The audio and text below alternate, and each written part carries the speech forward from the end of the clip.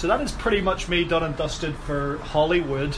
Thankfully, because not only can you see everything in just a few days that Hollywood has out in LA, but it is so expensive out here. Everything from parking to food cost you an absolute fortune. So I'm going to head back east towards Anaheim.